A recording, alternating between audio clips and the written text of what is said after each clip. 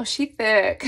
Ulla Henriksen Banana Bright Mineral Sunscreen SPF 30. Why they call it Banana Bright, but it's orange. This is a brand new SPF 30 for only $35 and it's listed as a bestseller at Sephora. And this sunscreen is very unique because it is a mineral formula with vitamin C. The vitamin C is an antioxidant in here that actually boosts up how efficacious the sunscreen is and protects from environmental damage. We're gonna do the 2-finger rule, and if you don't know what that is, are you subscribed? This does smell like an orange creamsicle. I'm normally sensitive to citrus, so I'm shocked that I'm not turning super tomato red. For a mineral sunscreen, this is actually blending in really nicely. Can you tell a difference? Why do I feel like this side is brighter?